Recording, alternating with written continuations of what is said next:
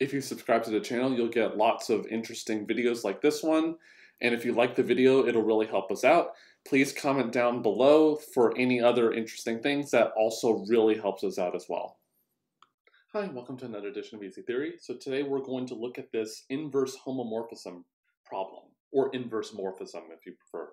So the language here is h to the power -1 of a language L, and that's all the strings in sigma star, such that if we apply h to that particular string, that string is in the language. So this is the so-called inverse homomorphism. Before we were talking about morphisms, which is we're looking at h of w for all strings in w in L.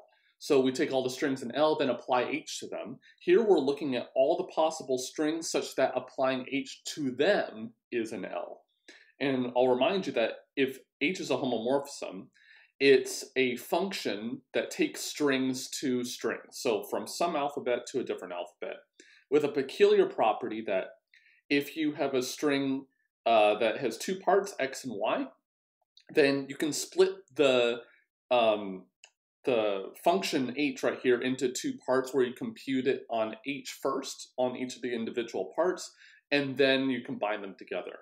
So you can actually see from this and what we saw before is that we can think of h in terms of its individual characters. We apply h to its individual characters, and then we string them all together. So that's the peculiar property of morphisms. But here we have inverse homomorphisms, which is all the strings that are in L that can be reached by some string in W via the h function. So let's actually look at this. So if we have sigma star right here, oops. So we have sigma star, and let's say that W is right here. Then let's say that obviously L is a subset of gamma star. We don't know how big L is compared to sigma star, but let's just say that this is L right here. Then W is going to map to something over here. So this is the h of W. So if we are trying to make a machine for L right here, if we have a machine for L right here, it's going to be taking an input from some string in here.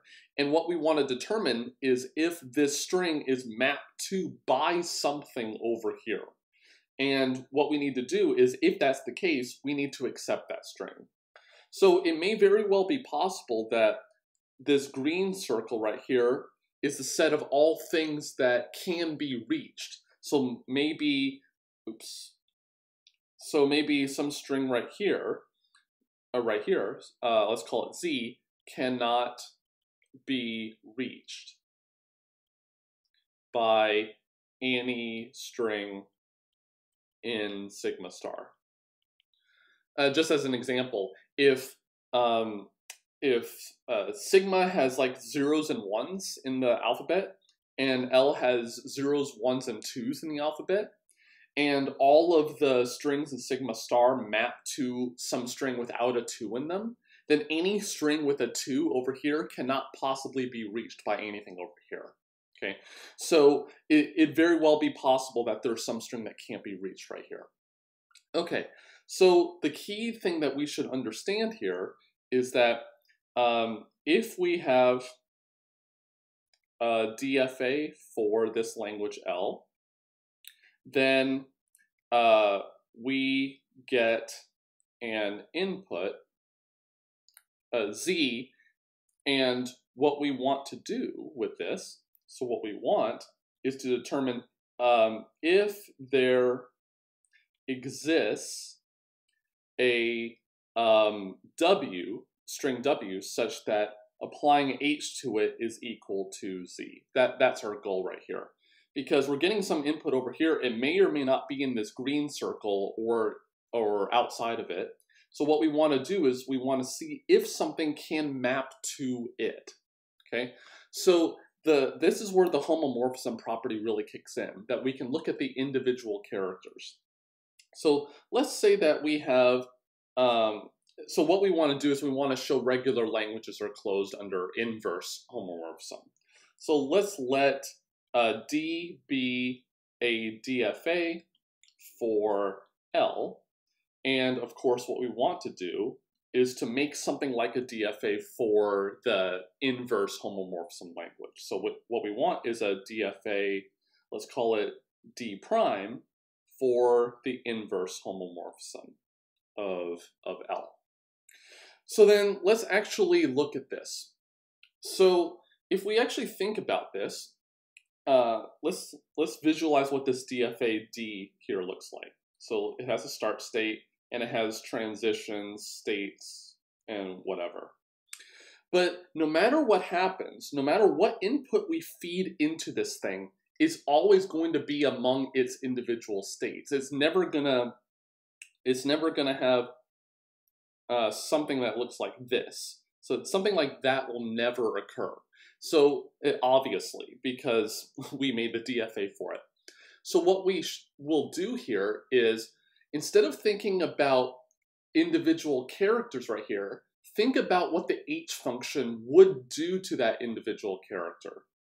So what we're going to do for D right here, D prime, so D prime has the same states and final states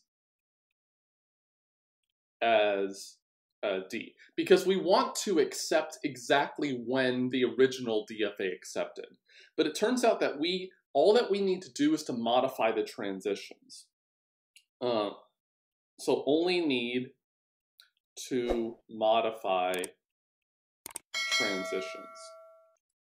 And it's actually really easy. So what we need to do is this transition function on some state Q and input A.